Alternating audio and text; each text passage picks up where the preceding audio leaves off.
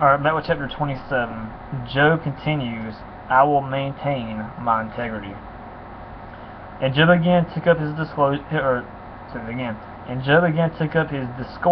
said, As God lives, who has taken away my right, and the Almighty, who has made my soul bitter, as long as my breath is in me, and the Spirit of God, the Holy Spirit, is in my nostrils, my lips will not speak falsehood, and my tongue will not utter deceit.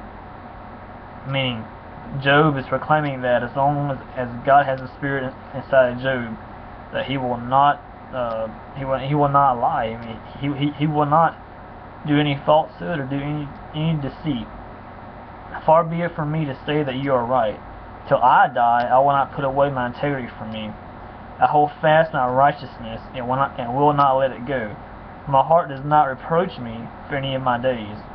Let my enemy be as the wicked, and let him who rises up against me be as the unrighteous.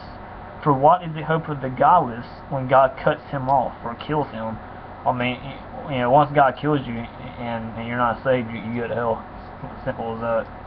When God takes away his life, will God hear his cry when distress comes upon him? Will he take delight in the Almighty? Will he call upon God at all times? Read that again.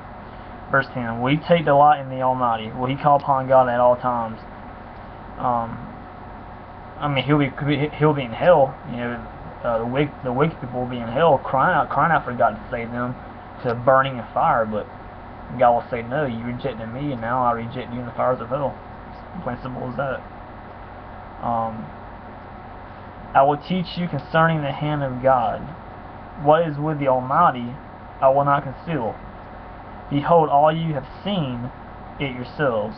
Why then have you become altogether vain? This is the portion of a wicked man with God, and the heritage that oppresses received from the Almighty. His children are multiplied, it is for the sword. And his descendants have not enough bread.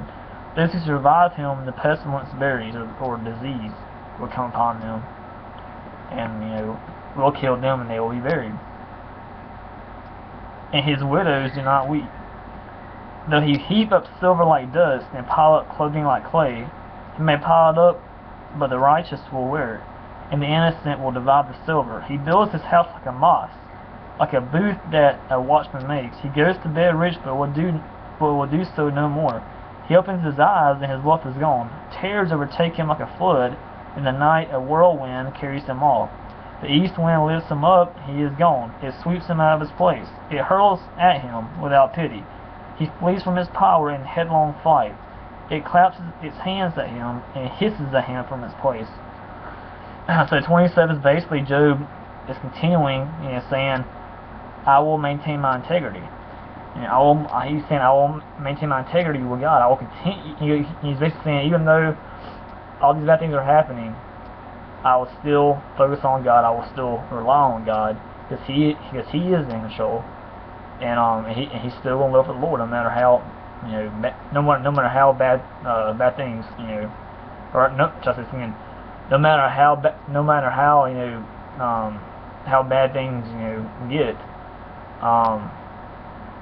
Job's saying that he will always rely on God and worship Him no matter what.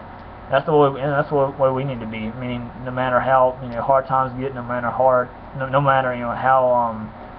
bad times get, we still worship God and we still focus on Him, because He's in control, and we gotta realize that.